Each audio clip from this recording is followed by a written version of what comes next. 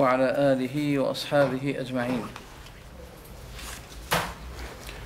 Remember the number that we ended with yesterday? It was 160 or 50? 50. Yeah, 50.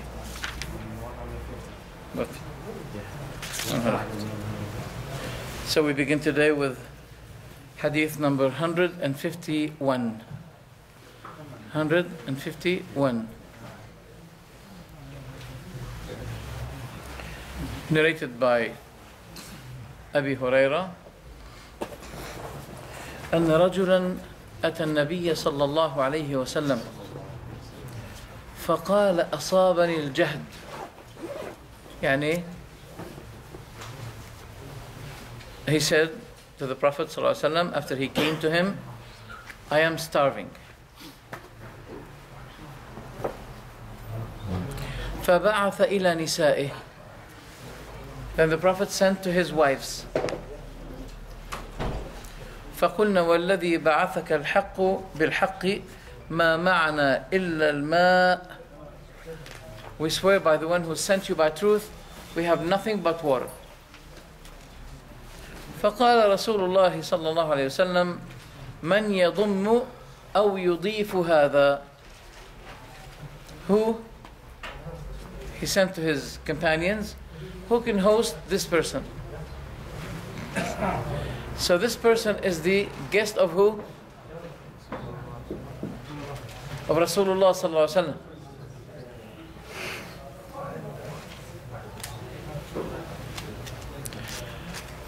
Who can guest this person? May Allah grant him mercy. So when the prophets say, may Allah grant him mercy, that means they should be taking care of this man. Jazakumullah khairan. Just bear with me 1 second, please.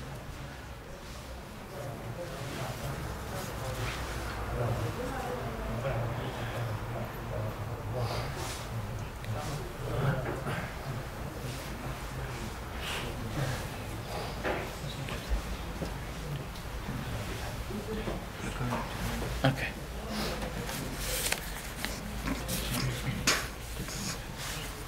That's why we say to the pilgrims, we say they are the guests of Allah, Ar-Rahman. You know the word, the guests of Ar-Rahman, it implies all respects and generosity that should be granted to those people. They are not the guest of anyone. They are the guests of Ar-Rahman. Now there's a trouble here. Okay.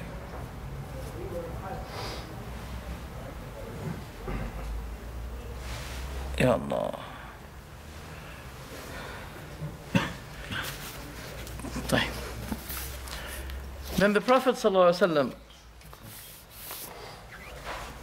one companion, he's Abu Talha al-Ansari radiyallahu anhu. He is, subhanallah, he was always generous. When he heard the verse revealing لن تنالوا البر حتى تنفقوا مما تحبون,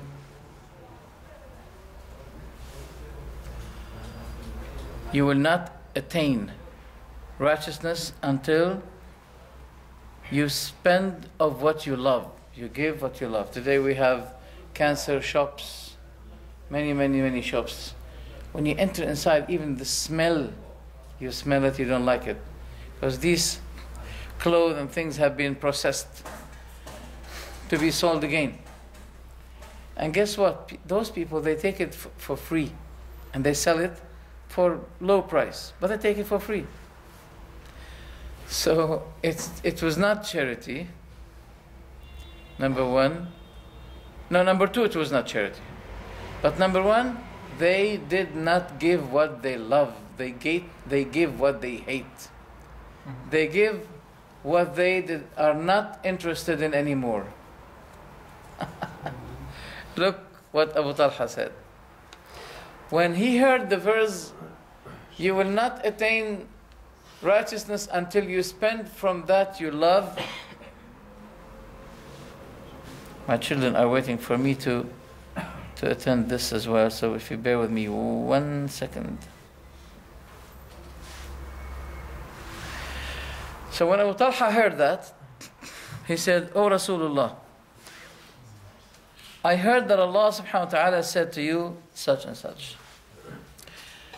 And I have my garden, my park, which is mostly beloved to me." The Prophet used to be visiting that park, and he used to drink from it, and he used to love to drink. Its water is smooth and cold. Its garden is full of fruits. The Prophet loved it. The Prophet loved it, alayhi salatu wasalam.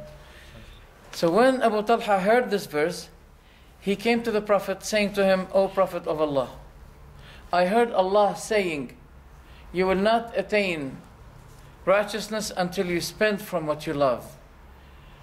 And Bayr, the will, the garden of Ha, is the most beloved thing of one of my properties, among my properties. And I make you witness that it is for the sake of Allah and His Messenger. Use it, O Prophet of Allah, for the way that you like." And the Prophet ﷺ said, "Bakhin, bakhin." As you say in English, wow, wow. ذَاكَ مَالٌ رَابِحٌ. This is a money, a property that is very successful. Then the Prophet said, "If you said that, I would suggest to you that you keep it for the poor people among your relatives." And Abu Talha did. Now here Abu Talha had done something. He has the guest of Rasulullah sallallahu alaihi wasallam.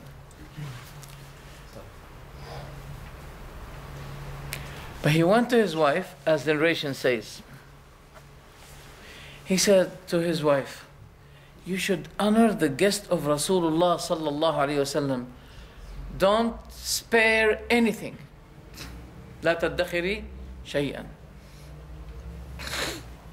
She said, "I swear by Allah that we have nothing but a little provision of our children." So what do they have? They have nothing except little food for the children. But he's the guest of who? Of Rasulullah. That means as if Abu Talha is saying, don't leave anything, even if it's for our children. Then he said, alayhi salatu wassalam, "Hayyi'i ta'amaki." Prepare the food you have. وَأَصْلِحِي سِرَاجَكِ. And turn on your lamps. وَنَوِّمِي صِبْيَانَكِ. And let your children sleep. Then she prepared her food and turned on her lighter, the small lighter, and she made her children sleep. Then she stood up as if she is fixing her lighter. You know the Lamps. Lanterns. Lamps. Then she switched it off. Now she started to make some actions with her husband. The husband doesn't see them clearly because the light is off. But he can see some actions as if they are eating. Why they're not eating? They have nothing to eat. They gave him the food of the children, but he was concerned. Do they have something? Then they had to pretend that they are eating something while they are hungry, and the children were hungry.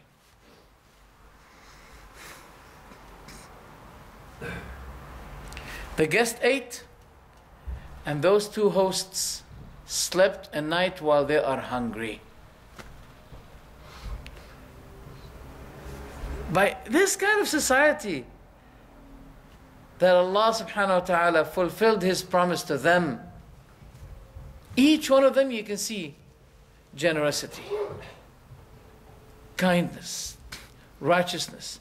Each one of them has a great character. Look how did the husband and the wife deal with the host of who? The guest of the Prophet ﷺ.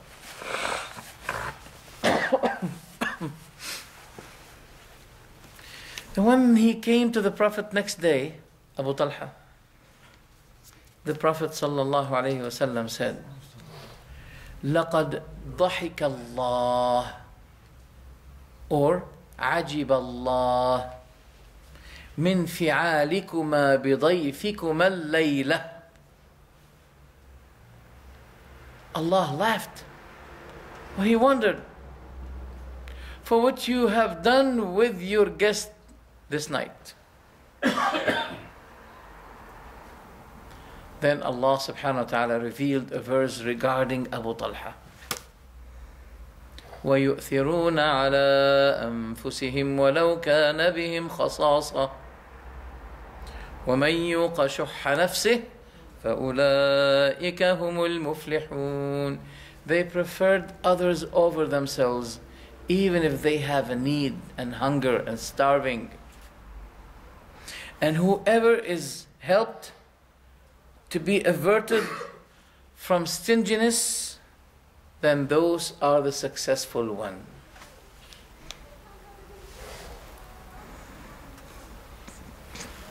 What did Allah say here in this verse? وَيُؤْثِرُونَ عَلَىٰ أَنفُسِهِمْ. What if Allah said وَيُؤْثِرُونَ أَنفُسَهُمْ? Isn't this a big difference? Some people claim that there was a fight between Abu Bakr and Ali. Abu Bakr wanted to be the leader, and he took it from Ali because he wanted to be the leader. This is not a description of Ashab Rasulullah. Kadabu. Allah is saying here, they prefer others over themselves. Those people, they make you to believe that they prefer themselves. But look at the difference here. They say they prefer themselves. Abu Bakr prefers himself. Umar prefers himself. But the verse, the Quran here is saying they prefer others over themselves. By this, we have finished their case. Their case is finished. This is not what the testimony they give is opposite to the testimony Allah gave about the companions of the Prophet ﷺ. They are generous. They have given, as Allah subhanahu wa ta'ala said, لِلْفُقَرَاءِ الَّذِينَ أُخْرِجُوا مِنْ دِيَارِهِمْ وَأَمْوَالِهِمْ يَبْتَغُونَ فَضْلًا مِنَ اللَّهِ وَرِضْوَانًا وَيَنْصُرُونَ اللَّهَ وَرَسُولَهُ أُولَٰئِكَ هُمُ الصَّادِقُونَ. He's talking about the immigrants. Those poor people, fuqara, those immigrants, who have been driven out from their properties and their children. They seek what? They seek what? Fadlan. What is fadlan in English? A grace, a favor from Allah. And they support Allah and His Messenger. Now, let's ask you this question. The companions are of two categories, two types, right? Al-Muhajirun and... The question is, are the Muhajirun Ansar at the same time or not?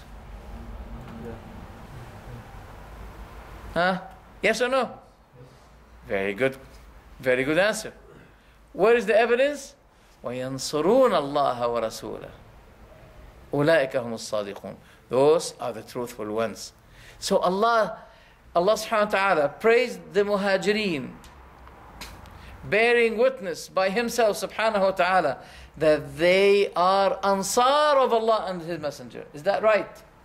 That's why the Prophet ﷺ, he addressed his talk to Muhajirin, saying to them, if I die, you take care of the Ansar. Take care of them. That means when you become, you Muhajirin, the leaders after me, you should take care of Al-Ansar. That's why when the Prophet died and Al-Ansar said, from you there is a leader and from us there is a leader. Then Abu Bakr said, we are al-umara wa antum al-wuzara. We are the leaders and you are the supporters, our ministers. The next one. Why? Some may say, that's not fair. No, it is fair. Because two things have been gathered in the Muhajirin. They are immigrants and they supported Allah and His Messenger. Did you understand that? Some people say, no, Al-Ansar are more important. No, that's not true. Al-Muhajirun are more important than Al-Ansar because they have double efforts that they did. They supported and they immigrated. So this is a good answer. To those who say, somebody may be more important. Sa'd bin Mu'adh is more important. Why they said to Sa'd bin Mu'adh no, but they said to Abu Bakr yes. They bring this. Today they became very technical people. I wish they were technical people regarding what improves this ummah. But they are technical and return us back always to the argument about who was the leader, who deserved to be the leader. That's their problem.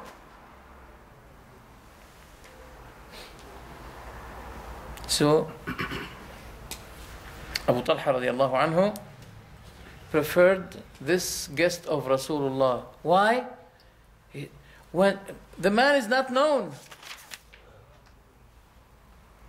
A man came. He has no value. I mean, he's a Muslim, yes. But he's not a significant person like Ansar, Muhajirin. A normal person. But what made him significant to Abu Talha? He is the guest of Rasulullah sallallahu alaihi wasallam. Look at those men. By those people, Allah subhanahu wa ta'ala fulfilled His promise. Still. But why He doesn't fulfill His promise to us? Because we did not fulfill His command to us, to Him. We did not fulfill His do's and don'ts. That's why He did not fulfill to us what He fulfilled to the Muhajirin and Al-Ansar. This should be a notice for us. Hadith number 155. The Prophet ﷺ said, ليس شيء أطيع الله فيه أعجل ثوابا من صلة الرحم. There is nothing ever among the things that Allah is obeyed by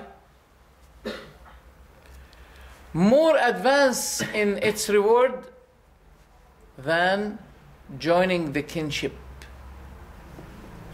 What's the meaning of joining the kinship? Silat al-Rahim. And we mentioned yesterday Silat al-Rahim.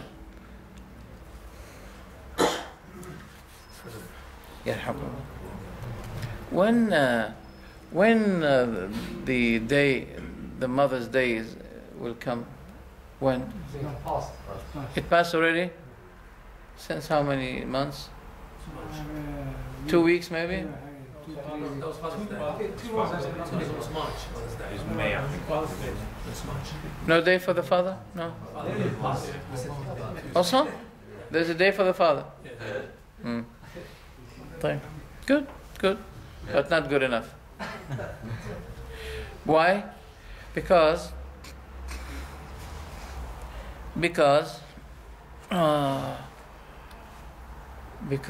the righteousness of the father and the mother should be every day. So we don't observe any celebration, a day for the mother, a day for the father, because the righteousness is every day, not only once in a year.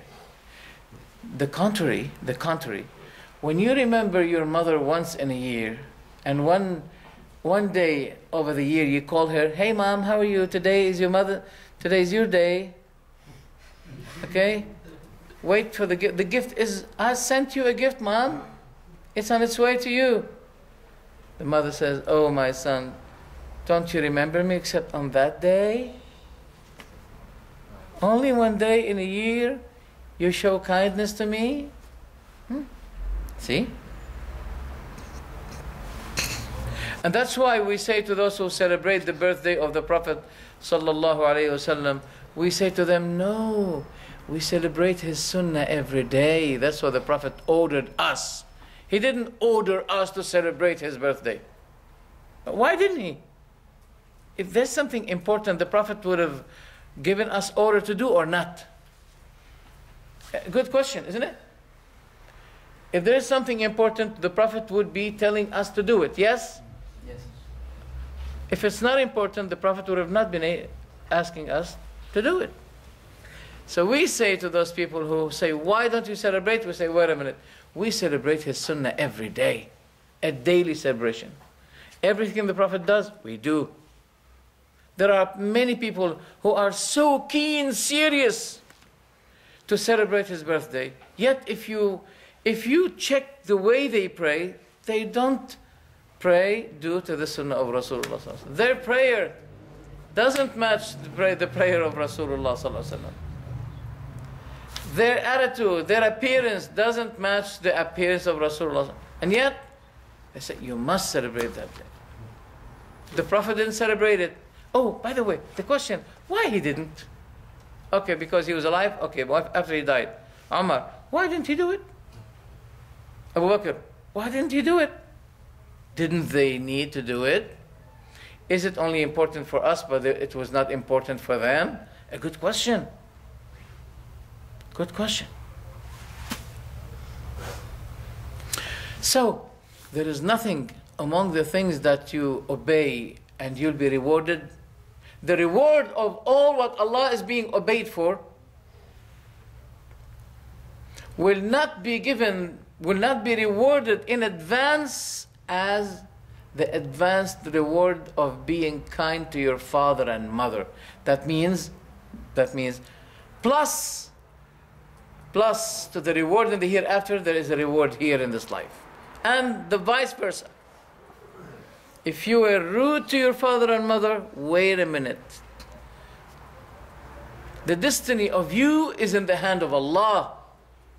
After couples of years, you're going to be a father or a mother, and you're going to be very happy of having a beautiful child, innocent child. When he or she become 14, 15, very rude. What shall I do? He says to his mom, his mom says to him, you should respect me.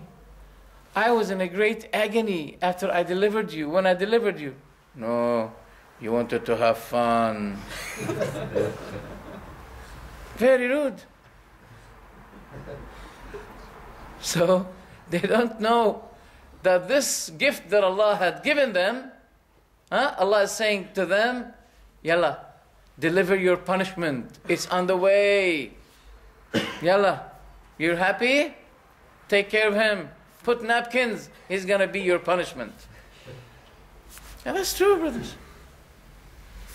As we mentioned to you yesterday, the Prophet ﷺ said, may the curse of Allah be on the one who swears at his father and his mother. لَعَنَ اللَّهُ مَنْ لَعَنَ وَالِدَيْهِ. And imagine a person swears at his father and mother, or curses father and his mother. How rude is he or she? Hadith number 156. Anas said, جاء شيخ يريد النبي صلى الله عليه وسلم.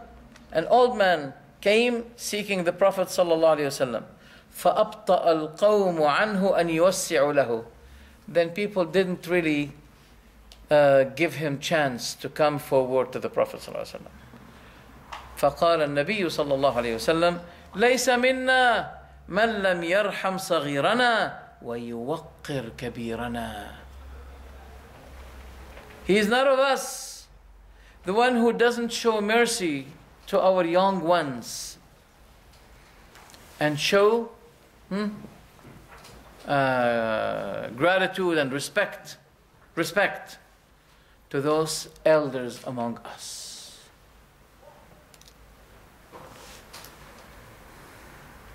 Hadith 157 عن أنس أن النبي صلى الله عليه وسلم رأى نخامة في قبلة المسجد. Narrated by Anas that the Prophet صلى الله عليه وسلم saw a phlegm, a mucus or phlegm, in the direction of the mosque. And sometimes people, and they stick it like this to the wall. That used to be happening. And there are many hadith narrations in Bukhari that the Prophet used to see that, and the Prophet used to move it by his hand, and noting people that you shouldn't be doing that, you shouldn't be doing that. Always. Many hadiths, subhanAllah, something like 20 narrations. Then the Prophet, when he saw that mucus or phlegm, he got angry until his face became red. فَجَاءَتْهُ امْرَأَةٌ مِّنَ الْأَنصَارِ فَحَكَّتْهَا. Then one of the women of Al-Ansar came to it and she removed it.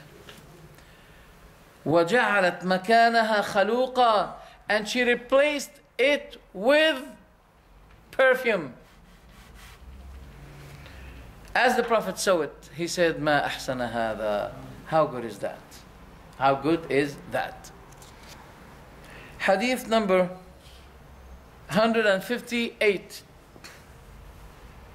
عن أبي الأعور عن رسول الله صلى الله عليه وسلم قال ما أخاف على أمتي إلا ثلاثا. I fear nothing for my nation but three things.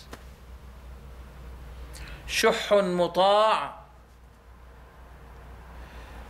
a followed and obeyed stinginess. That means shaitan whispers you to be stingy on something, not to give, then you obey your desire in this. شح مطاع, stinginess that is followed, obeyed. وهوى متبع, and desire following. A desire following. A person keeps following his desire to what is contrary to the obedience of Allah. Look, when you obey, when you are obliged to obey Allah, but you oblige yourself to obey what? Your desire. Who becomes your God? أَفَرَأَيْتَ مَنِ اتَّخَذَ إِلَهَهُ هَوَاهُ. In another verse, أَرَأَيْتَ مَنِ اتَّخَذَ إِلَهَهُ هَوَاهُ. 2 verses. Do you see one who takes his desire as his God? أَفَأَنْتَ تَكُونُ عَلَيْهِ وَكِيلًا. طيب. So 3 things: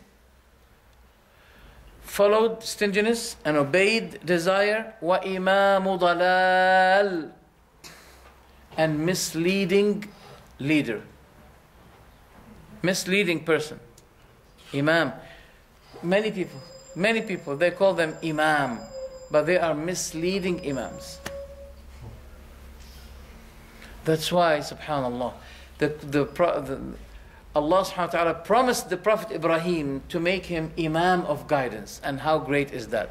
That's why it's important to learn, so that you become a leader of guidance. You know what's the meaning of leader of guidance? You die, you are in your grave, and great hasanat are being added to your credit of good works.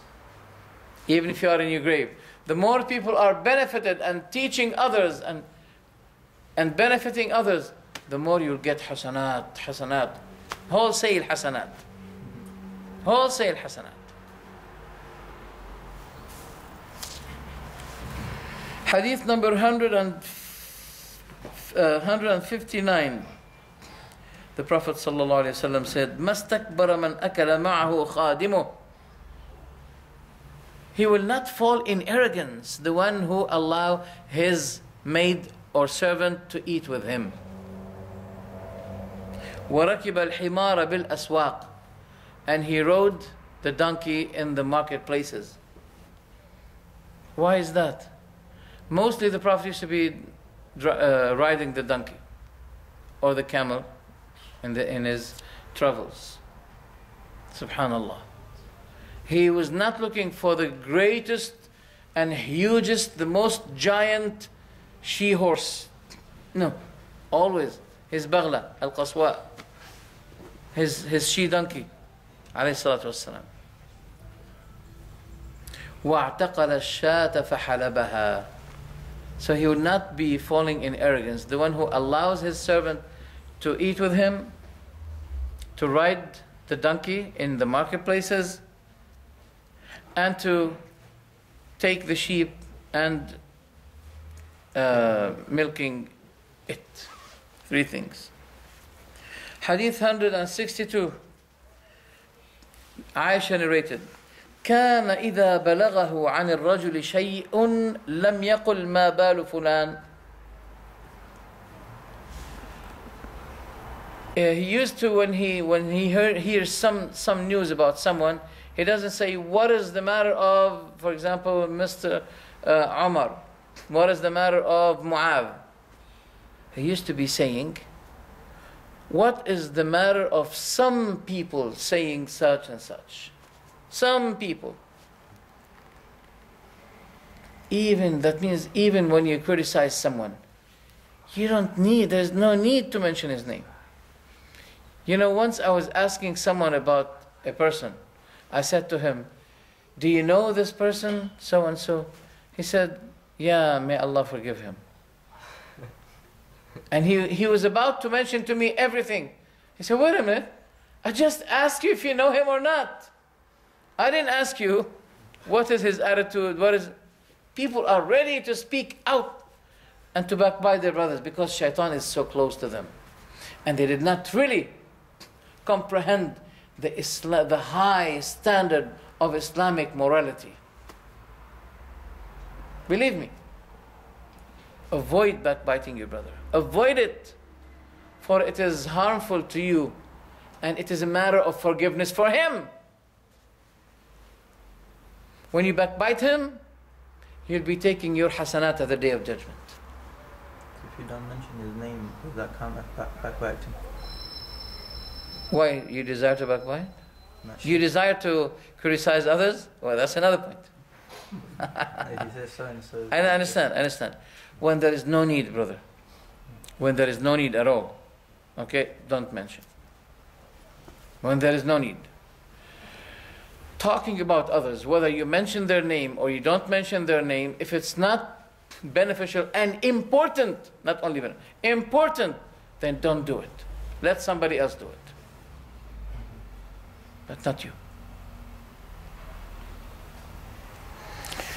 Hadith 163, narrated by Abdullah bin Mas'ud, قال رسول الله صلى الله عليه وسلم ما تعدون الرقوب فيكم. What do you consider الرقوب among you?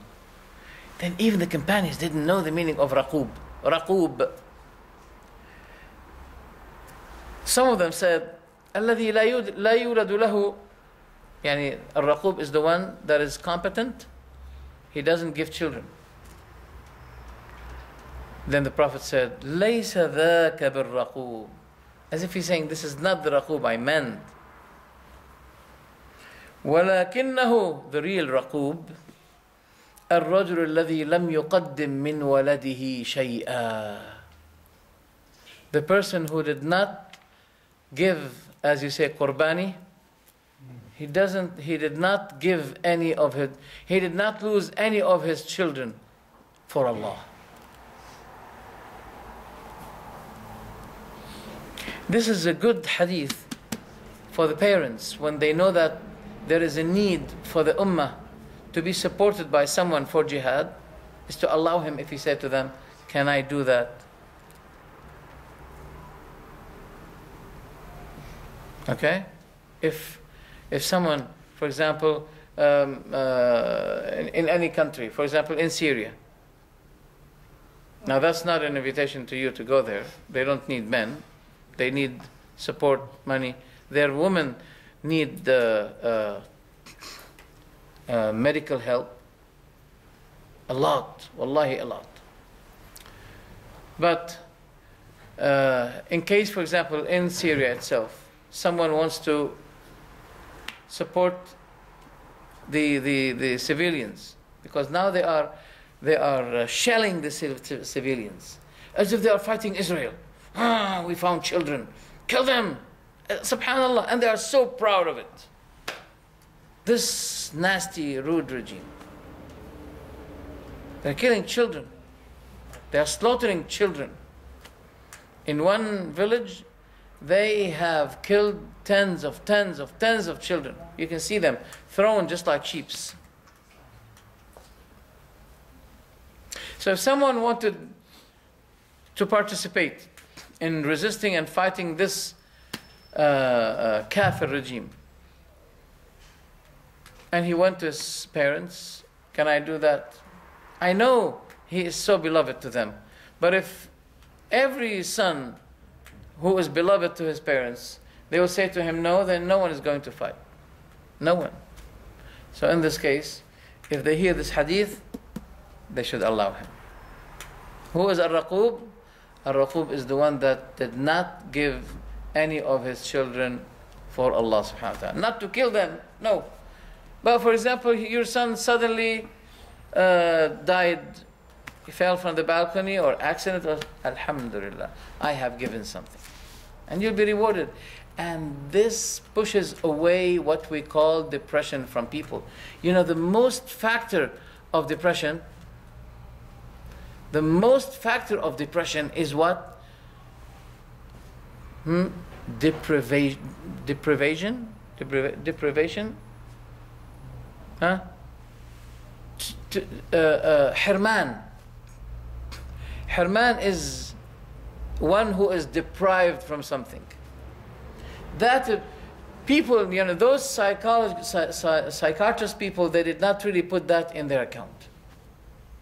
Why some students at school, they become extremely aggressive and depressed? Because they see the most gorgeous woman, and he doesn't find himself so attractive so that the woman come to him. So he's deprived. That causes him depression. That's why they should not be putting two genders mixed in one school. That is distractive. So anyway, so the Raqub is the one who doesn't give anything of his children. Then he said, فَمَا تَعُدُّونَ الصُّرَعَةَ فِيكُمْ. What do you consider the strong one among you, the solid one? They said, الرجل الذي لا يصرعه الرجال. The one whom people, the man, cannot knock him out. KO, as you say. قال ليس بذلك.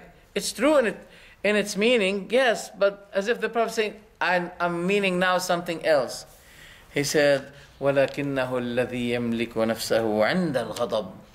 The real strong person is the one who conducts himself when he becomes angry. That is as-sari', the strong, the solid. Hadith number 164, and this is amazing hadith, subhanallah. Narrated by Jabir.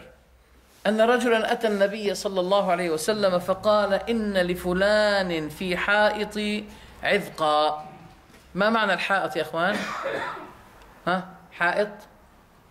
What's the meaning of حائط؟ No. What? No. Sorry. حائط, in the terms of hadith, when you hear the word حائط, حائط means garden. Ha'at means garden. Yes, we use it now for this world, and it was used before, but also the word ha'at means garden. So, narrated by Jabir that a man came to the Prophet ﷺ, said, one of my neighbors, a leaf of a tree was extended, growing until it entered my what? My territory. وَإِنَّهُ قَدْ آذَانِي وَشَقَّ عَلَيَّ مَكَانُ عِذْقِهِ. And he harmed me, and it becomes very burden to me, the great branch that grew up from his tree. فأرسل إليه النبي صلى الله عليه وسلم. Then the Prophet called him to come to him. فقال بعني عذقك الذي في حائط فلان. He said, sell to me, I want to buy the branch that grew up from your tree. I want to buy it from you. Give me that branch with its fruits. I'll buy it from you and I'll give you money for that. Then the man said, no. Subhanallah. He said, no. He doesn't want to sell. He's not obliged to make that deal. To sell. فقال رسول الله صلى الله عليه وسلم فهبه لي. Then gift it to me. I accept your gift. But the man said, no. لا حول ولا قوة إلا بالله. What is that? Then the Prophet said to him, فبعنيه بعذق في الجنة. Okay, sell it to me, and I promise you that I'll ask Allah to compensate you a tree in Jannah. He said, no. Subhanallah, what kind of a man is that? But he's Sahabi. Sometimes, subhanallah, he's Sahabi. Sometimes people give, and sometimes they don't. فقال رسول الله صلى الله عليه وسلم. Now we want to see the reaction of the Prophet after this man said 3 times no. فقال رسول الله صلى الله عليه وسلم ما رأيت الذي هو أبخل منك إلا الذي يبخل بالسلام. I haven't seen anyone ever more stingy than you except the one who is stingy from giving salam to the people. Yani, after hearing this man saying 3 times no, isn't he stingy or not? Is he stingy or not? Yeah. But still the Prophet wants, subhanAllah, the Prophet is a teacher. The Prophet is a great teacher.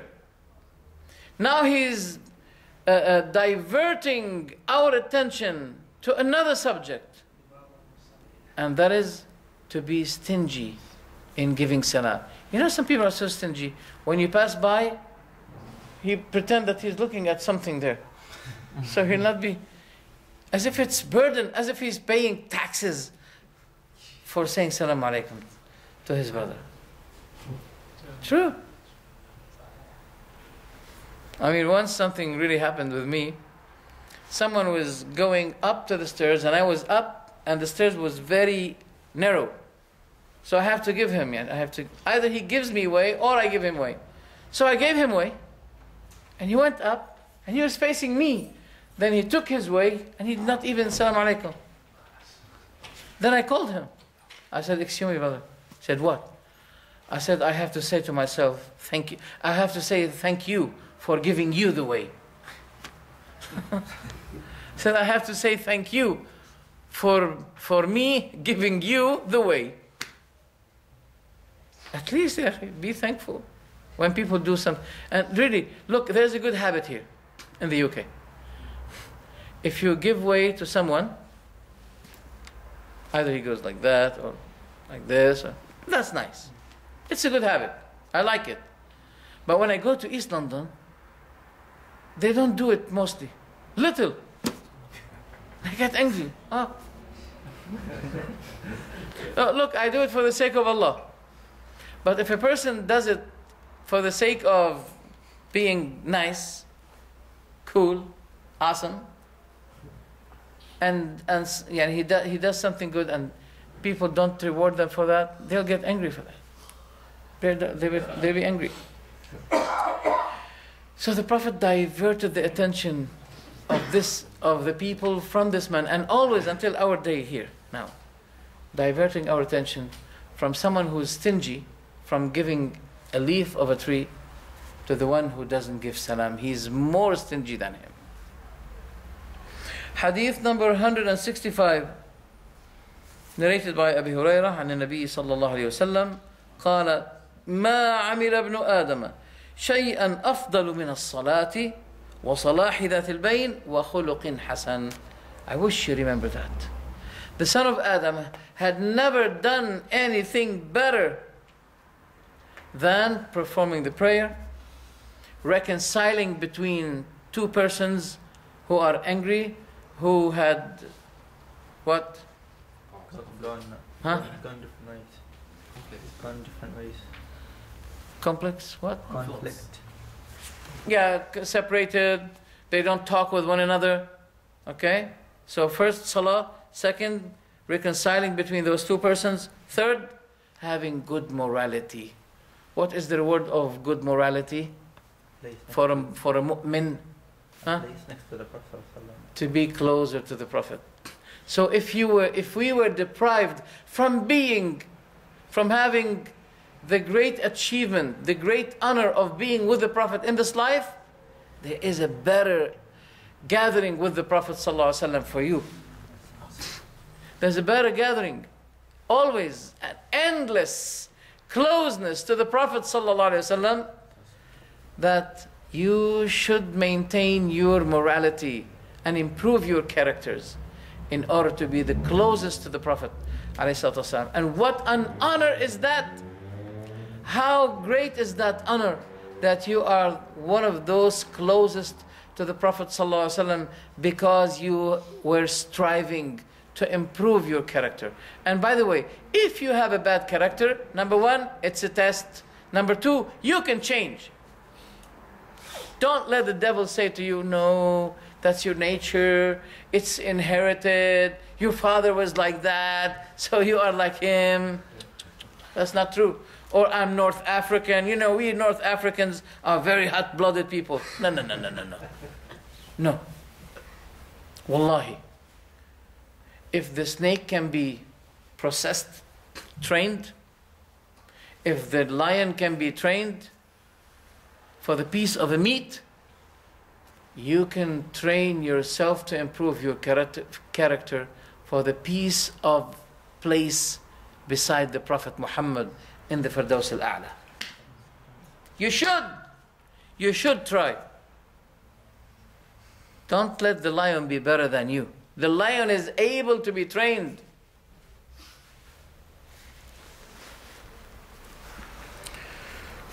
Hadith number 167 عن أبي بكرة عن النبي صلى الله عليه وسلم قال ما من ذنب أجدر أن يعجل. There is no sin that more deserving to be advanced لصاحبه في العقوبة في الدنيا.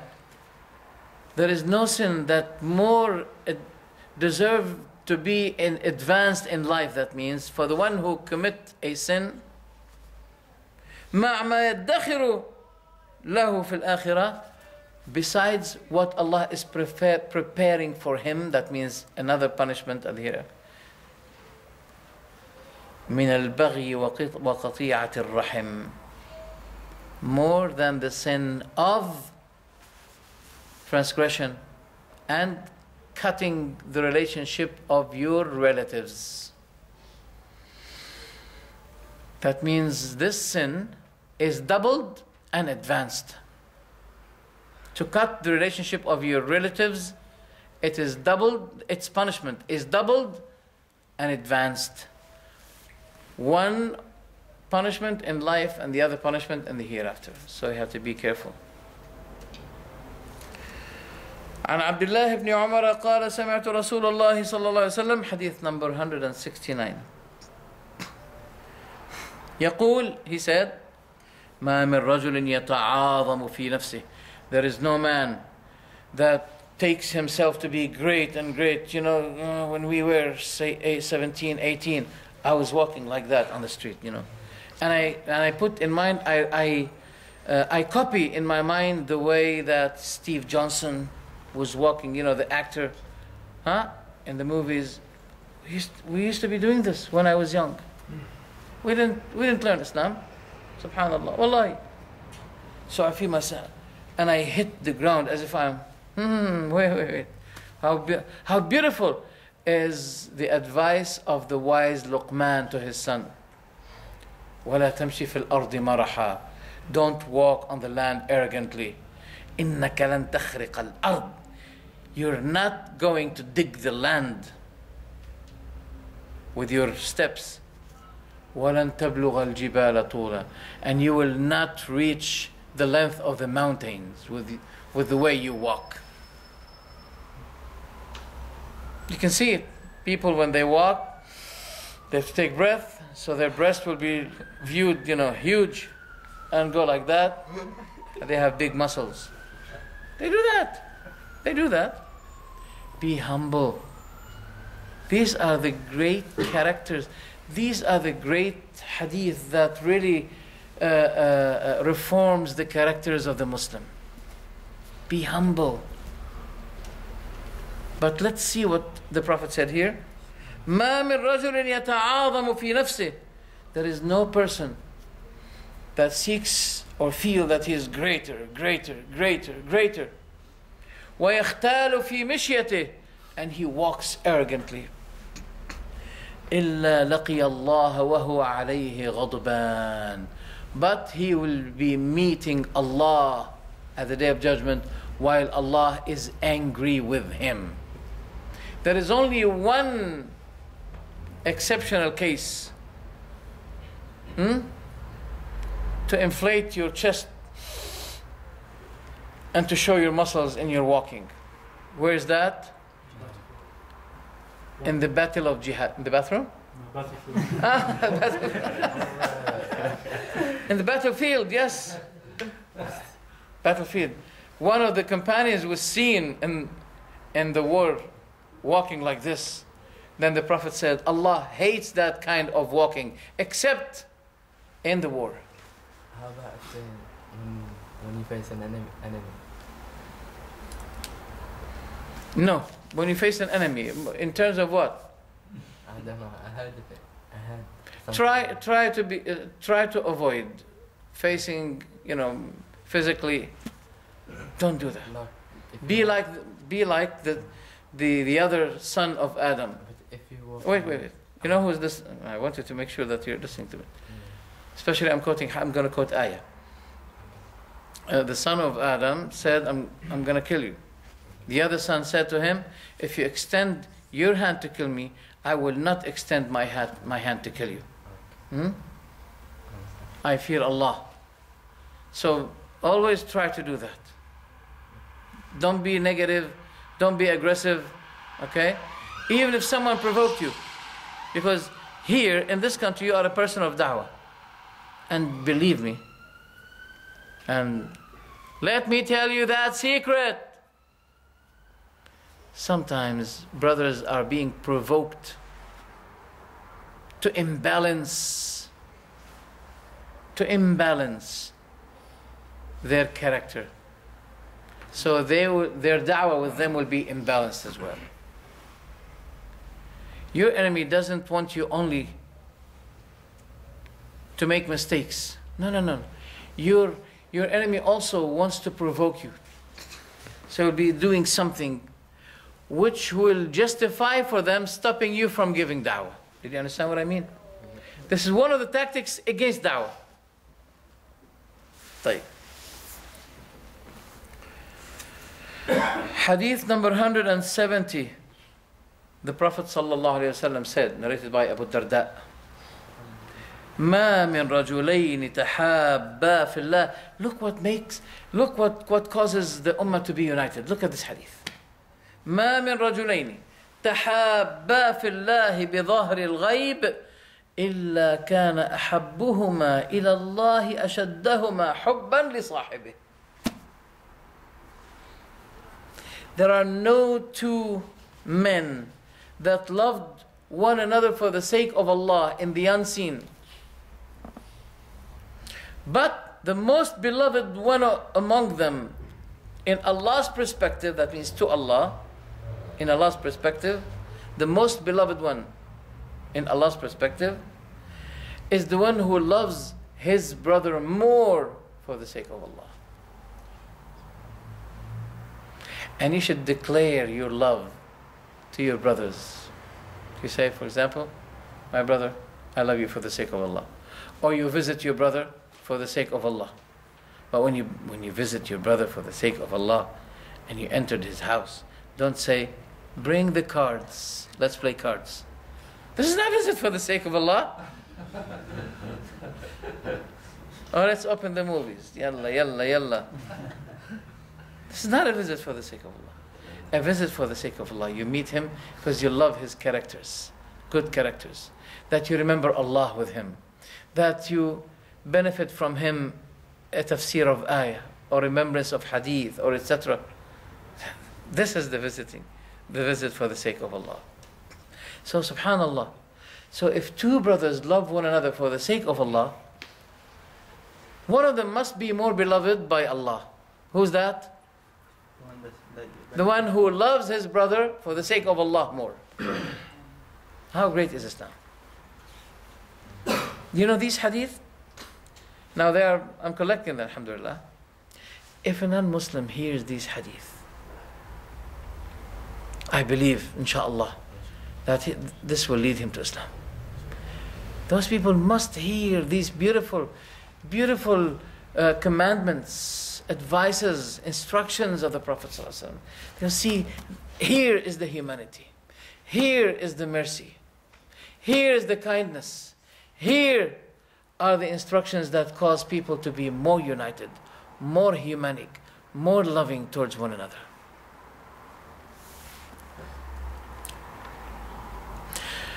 Hadith 171, narrated by Anas, that the Prophet ﷺ said, مَا مِنْ عَبْدٍ أَتَى أَخًا يَزُورُهُ فِي اللَّهِ. There is no servant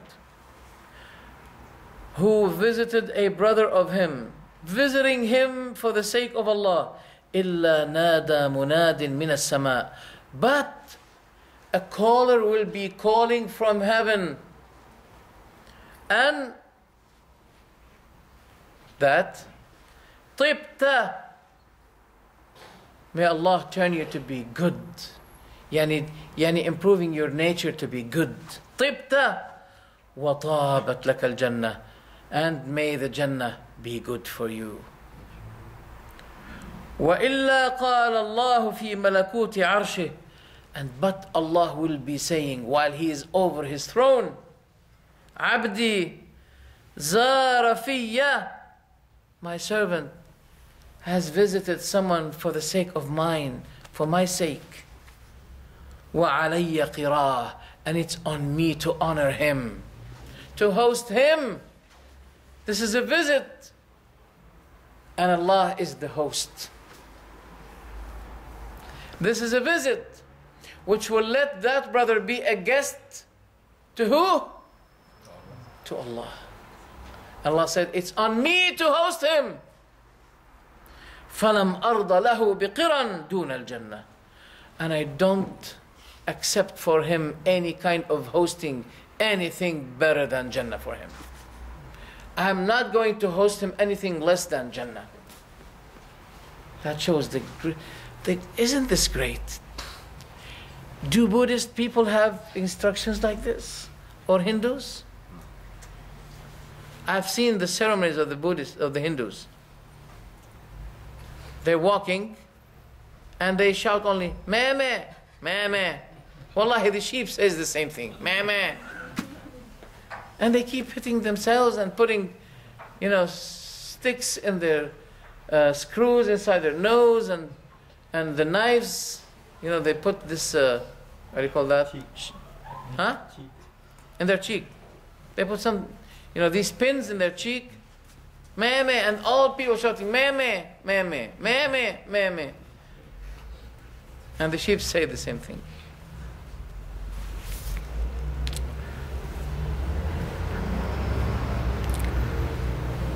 What time is it now?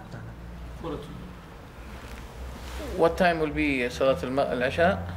15 minutes. Oh, we have 15 minutes. Okay, we'll continue 5 minutes and then questions and answers, if you don't mind. Okay. I mean, where are you going to go for these 15 minutes if we stop? You're not going to go home. So we're going to stay here. No, always. His baghla, al-qaswa, his she donkey, alayhi salatu wassalam. وَاعْتَقَلَ الشَّاةَ فَحَلَبَهَا. So he will not be falling in arrogance. The one who allows his servant to eat with him, to ride the donkey in the marketplaces, and to take the sheep and milking it. 3 things. Hadith 162. Aisha narrated, كان إذا بلغه عن الرجل شيء لم يقل ما بال فلان. He used to, when he hears some news about someone, he doesn't say, what is the matter of, for example, Mr. Umar? What is the matter of Mu'adh? He used to be saying, what is the matter of some people saying such and such? Some people. That means even when you criticize someone, there's no need to mention his name. You know, once I was asking someone about a person, I said to him, do you know this person, so and so? He said, yeah, may Allah forgive him. And he was about to mention to me everything. He said, wait a minute, I just asked you if you know him or not. I didn't ask you what is his attitude, People are ready to speak out and to backbite their brothers because shaitan is so close to them. And they did not really comprehend the high standard of Islamic morality. Believe me, avoid backbiting your brother. Avoid it, for it is harmful to you, and it is a matter of forgiveness for him. When you backbite him, he'll be taking your hasanat at the day of judgment. If you don't mention his name, does that count as backbiting? Why? You desire to backbite? Not You desire to criticize others? Well, that's another point. If he says so and so. I understand. When there is no need, brother. When there is no need at all. Okay? Don't mention. When there is no need.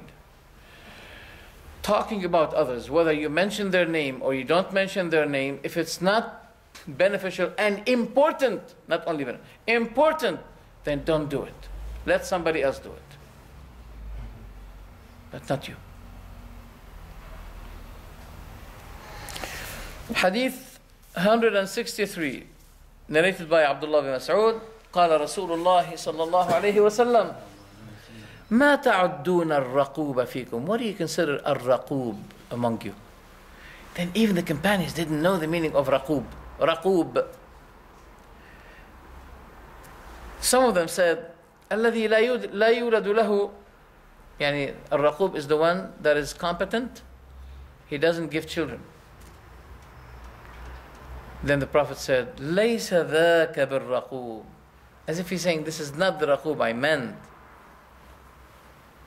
ولكنه, the real رقوب, الرجل الذي لم يقدم من ولده شيئا. The person who did not give, as you say, qurbani, he did not give any of it, he did not lose any of his children for Allah. This is a good hadith for the parents when they know that there is a need for the ummah to be supported by someone for jihad, is to allow him, if he said to them, can I do that? Okay? If someone, for example, in any country, for example, in Syria, now that's not an invitation to you to go there. They don't need men. They need support, money. Their women need medical help. A lot. Wallahi, a lot. But in case, for example, in Syria itself, someone wants to support the civilians, because now they are shelling the civilians as if they are fighting Israel. We found children, kill them, subhanallah, and they are so proud of it. This nasty, rude regime. They're killing children. They are slaughtering children. In one village, they have killed tens of children. You can see them thrown just like sheep. So if someone wanted to participate in resisting and fighting this kafir regime, and he went to his parents, can I do that? I know he is so beloved to them, but if every son who is beloved to his parents, they will say to him no, then no one is going to fight. No one. So in this case, if they hear this hadith, they should allow him. Who is Ar-Raqub? Ar-Raqub is the one that did not give any of his children for Allah subhanahu wa ta'ala. Not to kill them, no. But for example, your son suddenly died, he fell from the balcony or accident, or alhamdulillah, I have given something.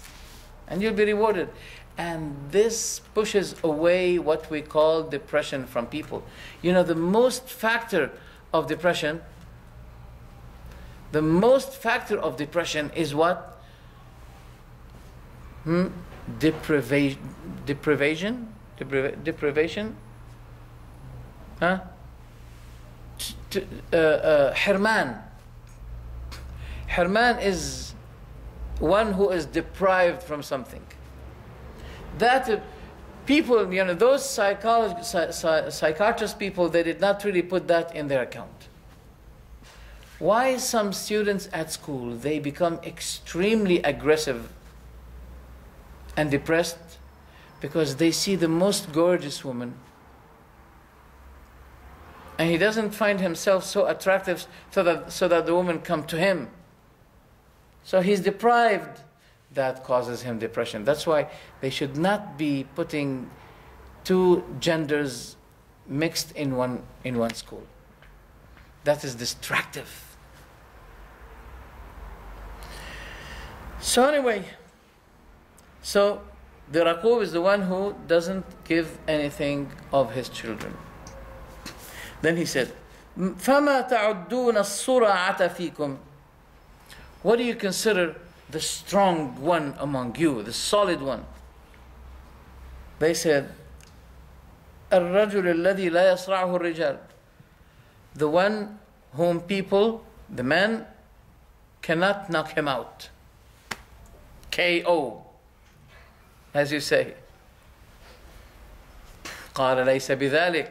It's true in its meaning, yes, but as if the Prophet saying, I'm meaning now something else. He said, وَلَكِنَّهُ الَّذِي يَمْلِكُ نَفْسَهُ عِنْدَ الْغَضَبِ. The real strong person is the one who conducts himself when he becomes angry. That is as-sari', the strong, the solid. Hadith number 164, and this is amazing hadith, subhanallah. Narrated by Jabir. أن رجلا أتى النبي صلى الله عليه وسلم فقال إن لفلان في حائط عذقا. ما معنى الحائط يا أخوان؟ ها؟ حائط؟ What's the meaning of حائط؟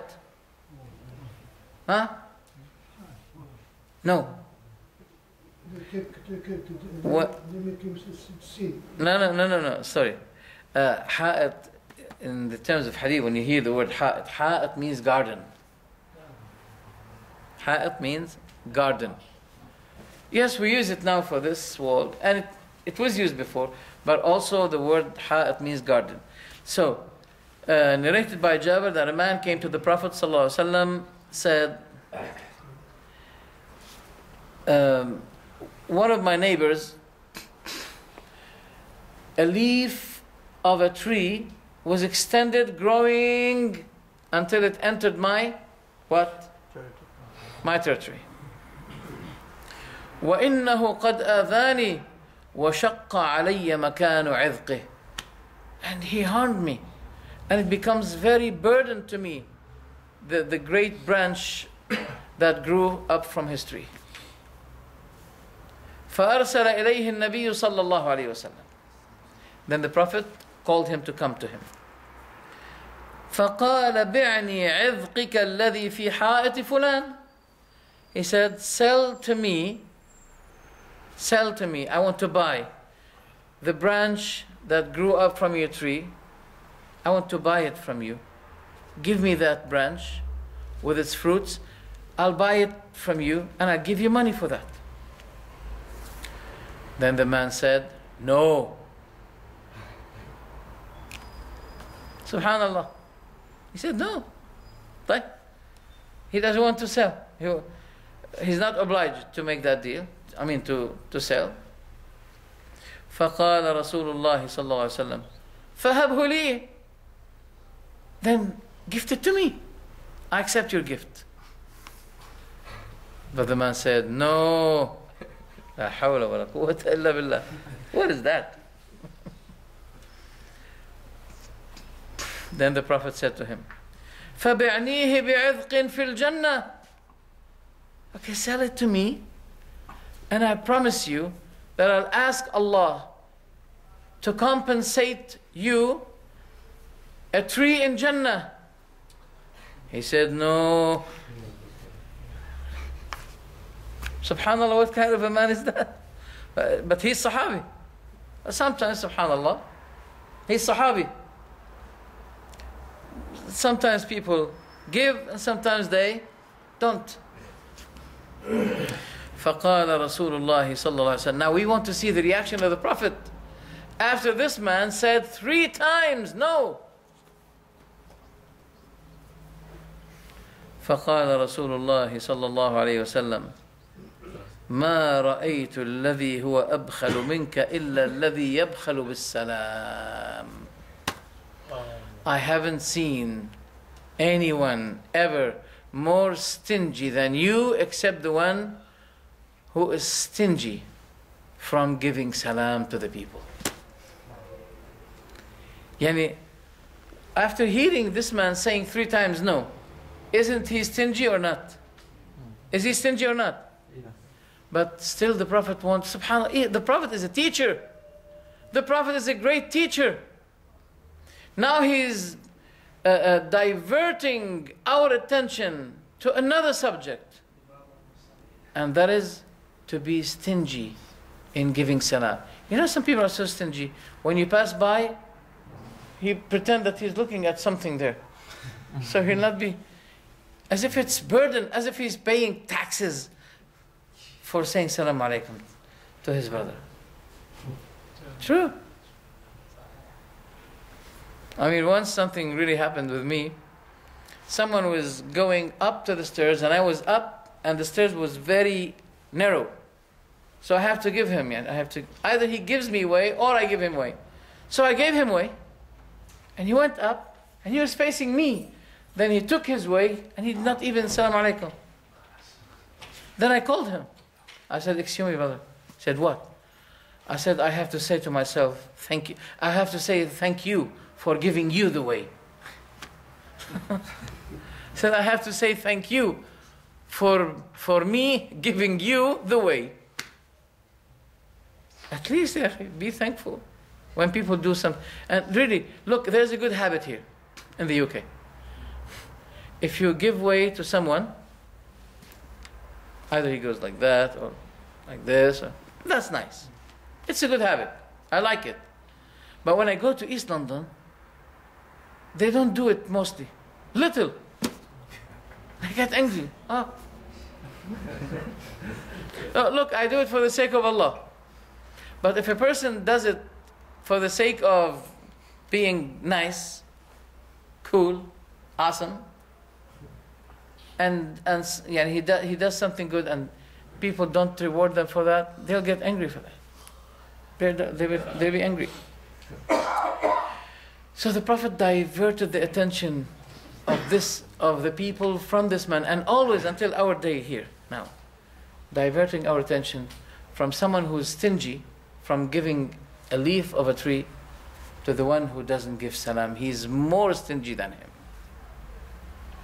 Hadith number 165, narrated by Abu Hurairah عن النبي صلى الله عليه وسلم قال ما عمل ابن آدم شيئا أفضل من الصلاة وصلاح ذات البين وخلق حسن.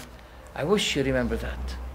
The son of Adam had never done anything better than performing the prayer, reconciling between two persons who are angry, who had what? Gone Huh? different ways. Gone different ways. Complex what? Conflict. Yeah, separated. They don't talk with one another. Okay? So first, salah. Second, reconciling between those two persons. Third, having good morality.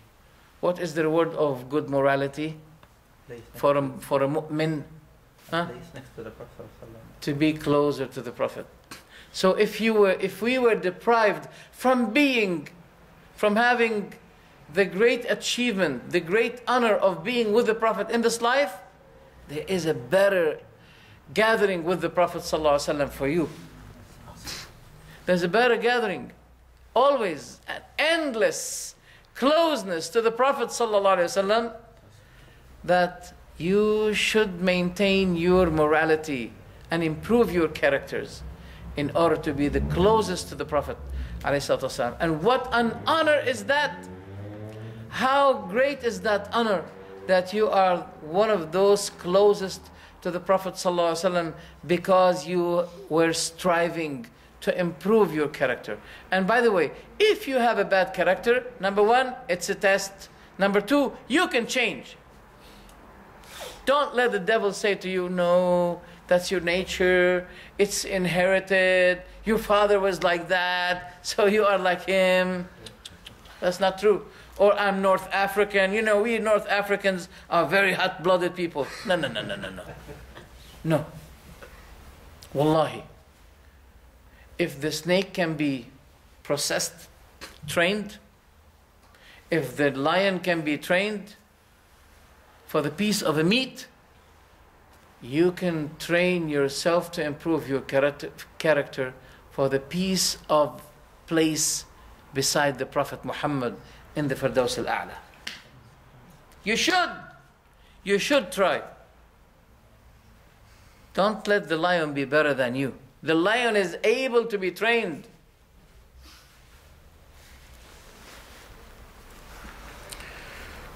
Hadith number 167 عن أبي بكرة عن النبي صلى الله عليه وسلم قال ما من ذنب أجدر أن يعجل. There is no sin that more deserving to be advanced لصاحبه في العقوبة في الدنيا. There is no sin that more deserve to be advanced in life. That means for the one who commit a sin, مع ما يدخر له في الآخرة, besides what Allah is preparing for him. That means another punishment at here. من البغي وقطيعة الرحم, more than the sin of transgression and cutting the relationship of your relatives. That means this sin is doubled and advanced. To cut the relationship of your relatives, it is doubled, its punishment is doubled and advanced. One punishment in life and the other punishment in the hereafter. So you have to be careful. عن عبد الله بن عمر قال سمعت رسول الله صلى الله عليه وسلم, hadith number 169. يقول, he said, ما من رجل يتعاظم في نفسه. There is no man that takes himself to be great and great. You know, when we were, say, 17, 18, I was walking like that on the street, you know. And I put in mind, I copy in my mind the way that Steve Johnson was walking, you know, the actor, in the movies. We used to be doing this when I was young. We didn't learn Islam, subhanallah, wallahi. So I feel myself, and I hit the ground as if I'm, wait. How beautiful is the advice of the wise Luqman to his son. وَلَا تَمْشِ فِي الْأَرْضِ مَرَحًا.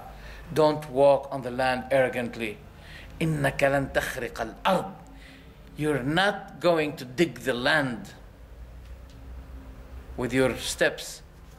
وَلَن تَبْلُغَ الْجِبَالَ طُولًا. And you will not reach the length of the mountains with the way you walk. You can see it. People, when they walk, they have to take breath, so their breast will be viewed, huge, and go like that. And they have big muscles. They do that.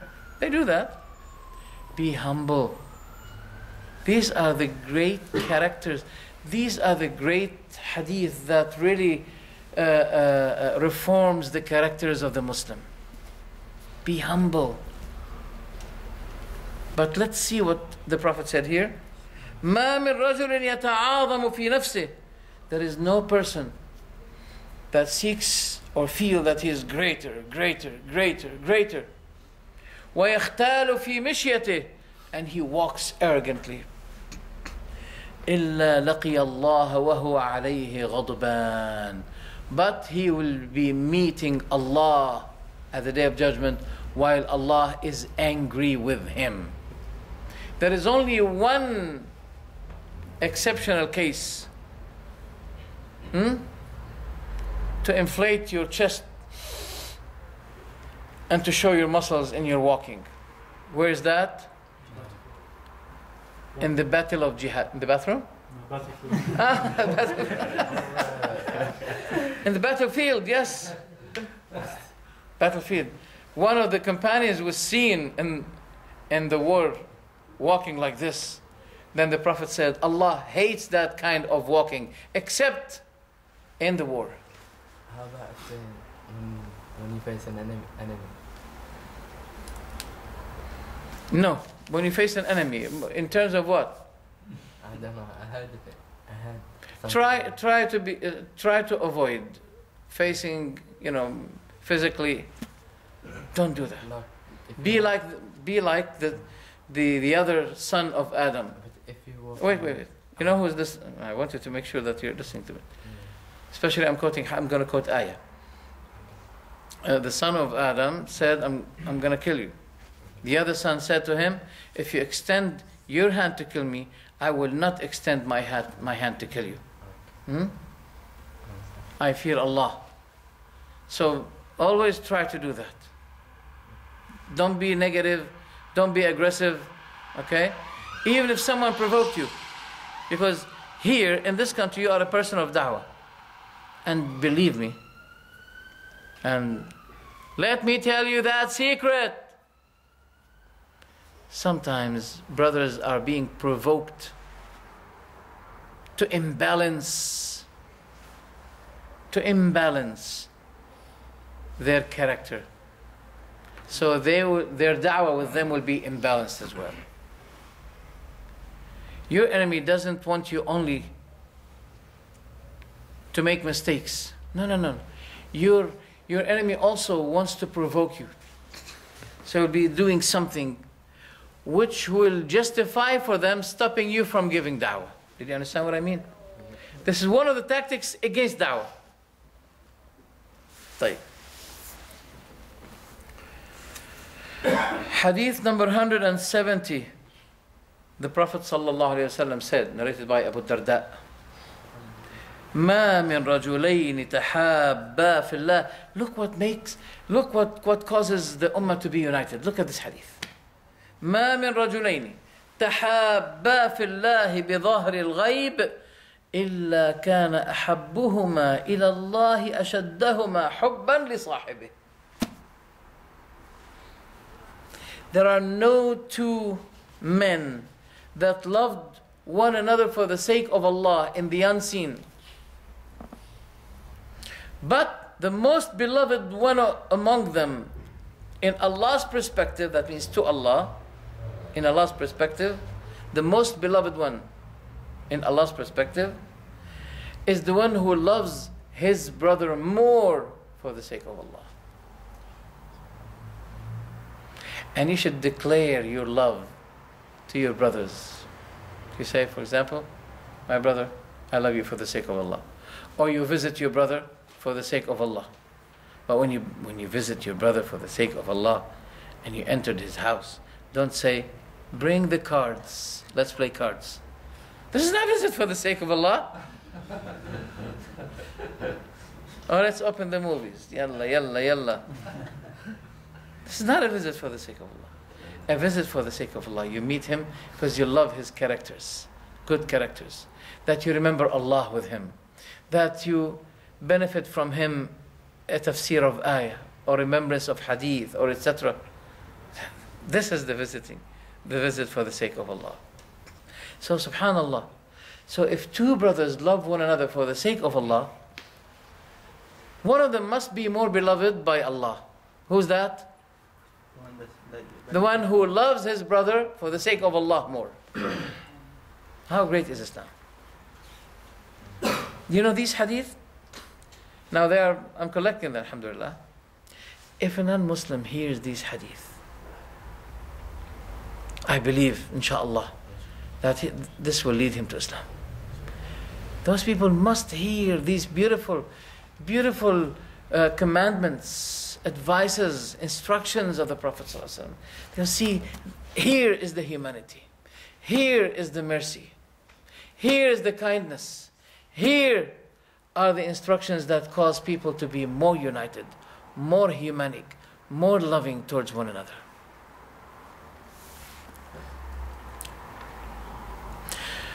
Hadith 171, narrated by Anas, that the Prophet ﷺ said, مَا مِنْ عَبْدٍ أَتَى أَخًا يَزُورُهُ فِي اللَّهِ. There is no servant who visited a brother of him, visiting him for the sake of Allah, إِلَّا نَادَى مُنَادٍ مِنَ السَّمَاءِ. But a caller will be calling from heaven, and that طِبْتَ, may Allah turn you to be good. Yani improving your nature to be good. طِبْتَ وَطَابَتْ لَكَ الْجَنَّةِ, and may the Jannah be good for you. وَإِلَّا قَالَ اللَّهُ فِي مَلَكُوتِ عَرْشِهِ. And but Allah will be saying while He is over His throne, عَبْدِي زَارَ فِيَّ, my servant has visited someone for the sake of mine, for my sake. وَعَلَيَّ قِرَاهِ, and it's on me to honor him, to host him. This is a visit, and Allah is the host. This is a visit which will let that brother be a guest to who? To Allah. Allah said, it's on me to host him. فَلَمْ أَرْضَ لَهُ بِقِرًا دُونَ الْجَنَّةِ. And I don't accept for him any kind of hosting, anything better than Jannah for him. I am not going to host him anything less than Jannah. That shows isn't this great? Do Buddhist people have instructions like this? Or Hindus? I've seen the ceremonies of the Buddhists, of the Hindus. They're walking and they shout only, meh meh, meh meh. Wallahi, the sheep says the same thing, meh meh.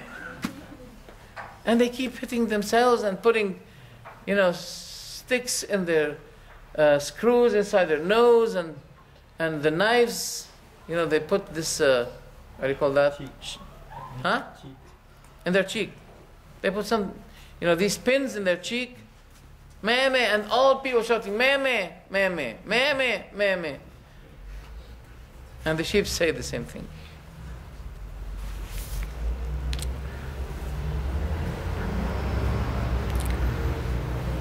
What time is it now?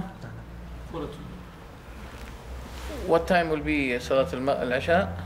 15 minutes. Oh, we have 15 minutes. Okay, we'll continue 5 minutes and then questions and answers, if you don't mind. Okay. I mean, where are you going to go for these 15 minutes if we stop? You're not going to go home. So you're going to stay here, right? Okay.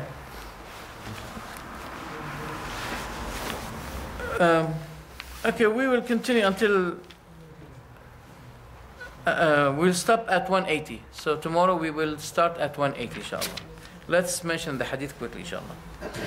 عن أبي ذر قال قلت يا رسول الله ماذا ينجي العبد من النار. He said, "Oh Rasulullah, what will be saving the servant from fire?" قال الإيمان بالله. He replied, believing in Allah. قلت يا نبي الله. Then Abu Dhar said, "Oh Nabi Allah, إن مع الإيمان عمل." قال يرضخ مما رزقه الله. يرضخ, he spends from what Allah provided him. And give charity, donate. Then Abu Dhar said, "Oh Rasulullah, do you see أرأيت إن كان فقيرا لا يجد ما يرضخ به?" Do you see, O Prophet of Allah, if he was poor and he has nothing to donate? Then the Prophet said, يأمر بالمعروف وينهى عن المنكر. He encourages what is good and discourages what is bad. قلت يا رسول الله أرأيت إن كان عييا لا يستطيع أن يأمر بمعروف ولا ينهى عن منكر. Do you see if he was sick or weak and he cannot enjoin what is good and forbid what is bad? قال يصنع لأخرق. قال أرأيت إن كان أخرق لا يستطيع أن يصنع شيئا. He does something to someone who is disabled from doing. He said, "O Prophet, do you see if he was himself unable to do for himself anything?" Then the Prophet said, يُعِينُ مَغْلُوبًا. He supports someone who is defeated. قلت أرأيت إن كان ضعيفا لا يستطيع أن يعين مظلوما. مغلوبا means someone who is oppressed. To support someone who is oppressed. Then Abu Dhar said, "Do you see if he was weak and he cannot help any oppressed person?" فقال ما تريد أن تترك في صاحبك من خير. Then the Prophet said, "You don't want to leave any good character in your friend? Nothing. تمسك الأذى عن الناس." As if Abu Mu'adh is asking about someone who cannot do anything, just like that. Then the Prophet said, "You hold yourself, restrain yourself from harming others." Now let's see what Mu'adh has. Because subhanAllah, and this very, very beautiful character, this very beautiful instruction in Islam. If you don't have anything to benefit others, at least if you are harmful in some ways, this will be sadaqah, as the Prophet said it in another hadith. If you hold up yourself from harming others, this will be a charity from you that returns to you. This is a charity from you to you. If you hold your hand from harming others, if you hold yourself from harming others, you know that you are harmful sometimes. If you keep yourself from harming others, say, "Oh Allah, I'm holding this as a charity," then it will be charity from yourself to yourself. فقلت يا رسول الله إذا فعل ذلك دخل الجنة. If he did that, he will enter Jannah. فقال عليه الصلاة والسلام ما من مسلم يفعل خصلة من هؤلاء إلا أخذت بيده حتى تدخله الجنة. There is no Muslim that does one of these characters, but this character, one of these characters, will be taking him by his hand to Jannah. Hadith 173, narrated by Ibn Abi Malik, عن أبي ibn Malik. نعم. عن النبي صلى الله عليه وسلم قال: من أدرك والديه أو أحدهما ثم دخل النار من بعد ذلك فأبعده الله وأسحقه. Whoever entered hell, whoever was he was alive, contemporated his parents, and he was alive with his parents, and he entered fire, that means he was not able to enter paradise through pleasing his father and his mother. That's what it means. And may Allah throw him away and keep him distant. أبعده الله وأسحقه. You have parents and you did not seek to achieve Jannah, to go to Jannah through your parents. What kind of person you are? Hadith number 174.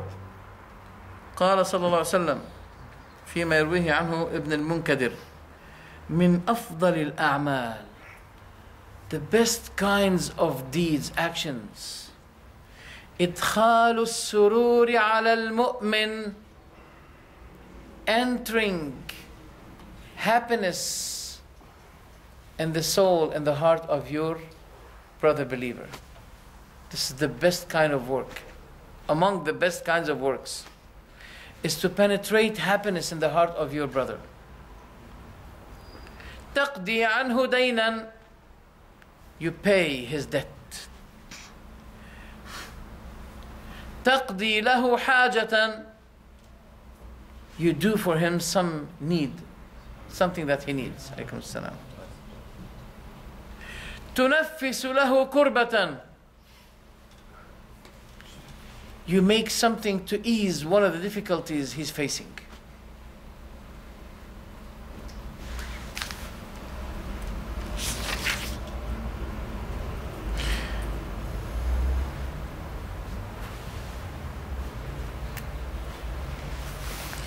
Hadith number 179.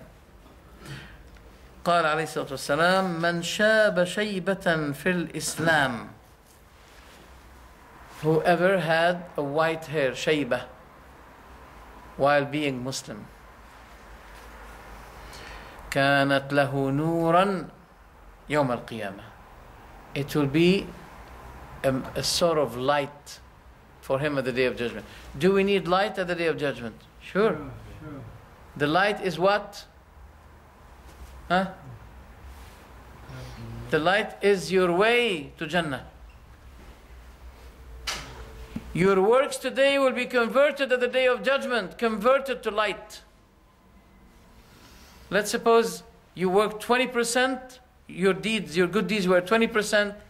That means the light you have is 20%. No, Allah knows, will it be enough for you to reach Jannah or not? So you have to increase the light. You have to increase your light at the day of judgment, so it will become easier and easier for you to reach to Jannah.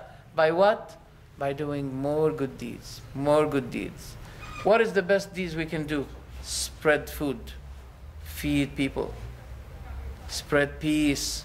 Spread peace. Afshu salam. They say Islam is a religion of terrorism. Look what the Prophet is saying. Spread peace. Maybe you feel terrorism in your heart because the heart that did not make any deal with Allah will be always terrorized heart. It's true. Their hearts are always terrorized. They will keep having this terrorism in their hearts because they did not make the deal with Allah. And I've been wondering, wallahi, and I think you share with me this feeling. Sometimes if we sin, before we put our head on the pillow, or when we put our head on the pillow, we fear that maybe we'll be having earthquake that will cause the earth to swallow us, or the punishment of Allah is coming unto us at any moment. If we commit a sin, the night we spend is a horrible night. We feel sad. We don't know will Allah be punishing us. The question is, how can those people live and live and live years over years without making the deal with Allah, without feeling the need to make a way of contact with Allah subhanahu wa ta'ala. قال رجل عند ذلك فإن رجالا ينتفون الشيب قال من شاء فلينتف نوره. Then one of the men said to the Prophet ﷺ, but among us there are people who, when you look at the mirror, they see, oh, there's a white hair here. They remove it. Then the Prophet said, whoever wants to remove his light, then let him remove his white hair. That's why until now, alhamdulillah, I don't change the color of my beard because I look weird. I don't like to do it. I like to keep it. I feel proud of it because of this hadith. وصلى الله وسلم على سيدنا محمد وعلى آله وصحبه أجمعين. جزاكم الله خيرا.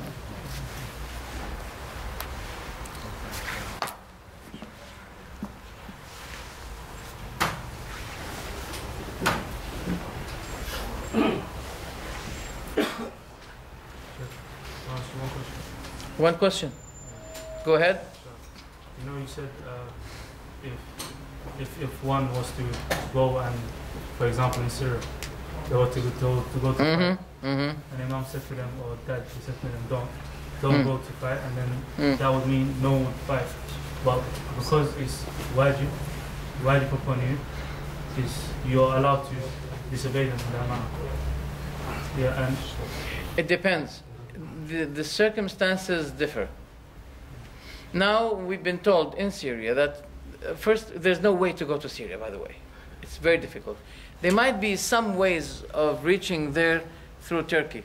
But you as an English person who doesn't know the Arabic, you don't know by which hand you're going to be taken, who's going to be, because there is a great deal of deception. There are people now who claim that they belong to the revolutionists and they are the regime themselves. And you'll be trapped. So they say basically we don't need men, we need money and support. That's what they need.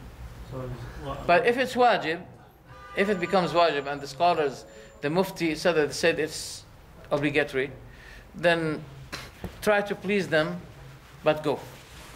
Make them happy. But alaykum assalam.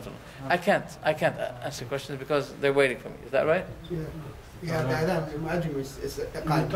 So please forgive. Tomorrow, inshallah. Jazakumullah khair. Assalamu alaikum wa rahmatullahi wa barakatuh. تفضل شيخ. تفضل حياكم الله.